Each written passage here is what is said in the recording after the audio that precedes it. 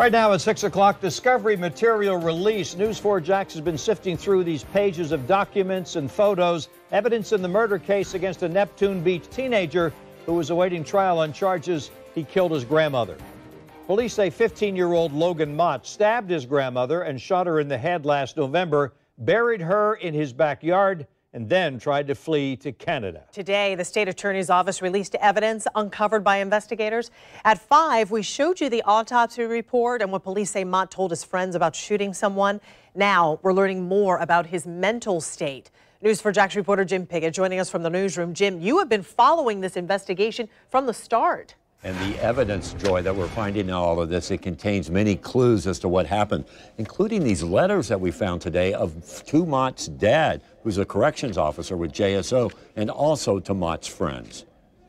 The first letter begins with an ominous tone. Hello, Dad. If you're getting this, then something terribly wrong has happened to me. It goes on to say, I know I've been a burden in your life. I have caused many of your dreams to fail, but you pass those dreams to me.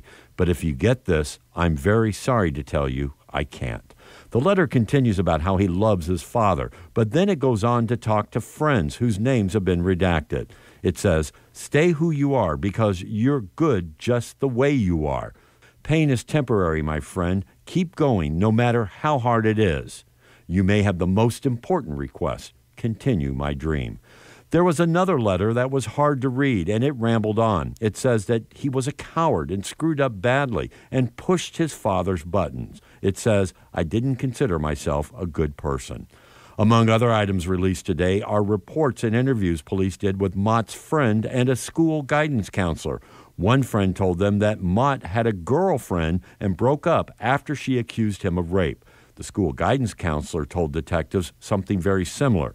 She said Mott told her that his ex-girlfriend once accused him of striking her and sexually assaulting her. Now, Mott has pleaded not guilty to second-degree murder. I reached out to his attorney today, Public Defender Charlie Kofer, for comment. Now, he did call me back late this afternoon or texted back, and he basically said he really can't talk about this, but we're going to learn more in court. And by the way, Mott is due back in court at the end of the month. Joy?